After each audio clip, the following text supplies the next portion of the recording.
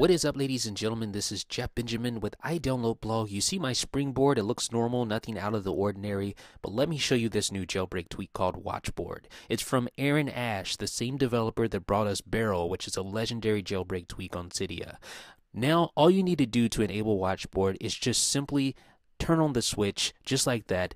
Go to your home screen, just like that, and there it is. No resprings required or anything like that, and you can see the Apple Watch UI right there on your home screen. Absolutely replaces the springboard in favor of the Apple Watch UI inspired home screen. So you can scroll around just by scrolling. You can, of course, use a pinch to zoom in or zoom out. You can, of course, also launch apps as well. So if I wanted to launch, let's find an app. The App Store, for instance, just launch that. It opens up, zooms in, and then I can use the app as normal. No big deal there. And then once I'm finished, just tap on or press the home button. That'll go back to the home screen. And once you're there, you can, of course, use one finger to drag around the interface. You notice how the app icons zoom in and out depending on their location on the screen. You can use that two-finger gesture to zoom in or out.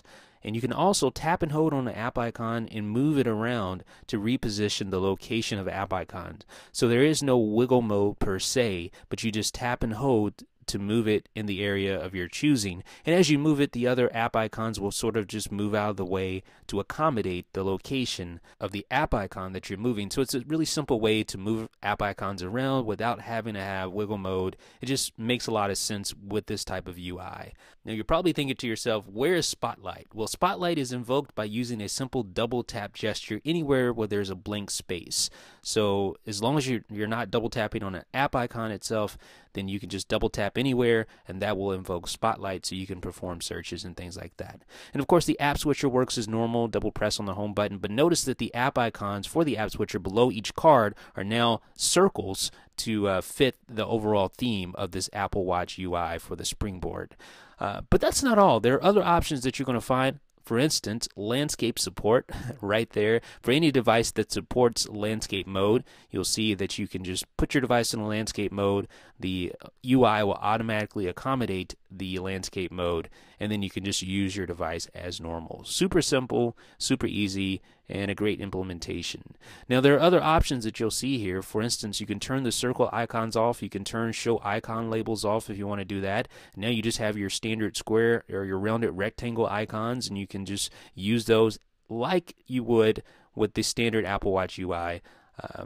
Not a big fan of that. Just the look of that looks kind of silly, but I definitely prefer the rounded icons. And you can also disable or turn down the spacing so you can have all the app icons basically on top of one another if you want to do that.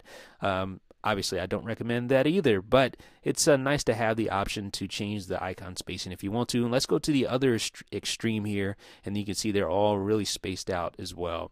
So you can use a pinch gesture to zoom in. You can see the spacing is very, very apparent there. Lots of space between each app icon. So I'm just going to turn that down. Let's make it a middle ground. I do prefer the circle icons.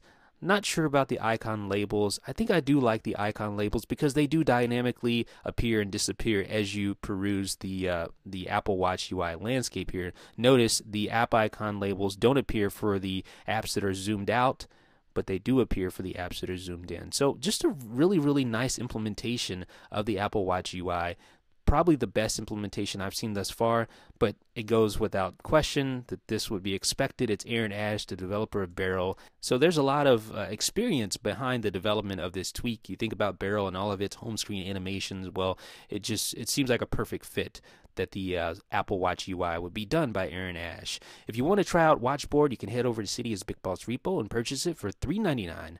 Let me know what you guys think in the comment section. This is Jeff with iDownload Blog.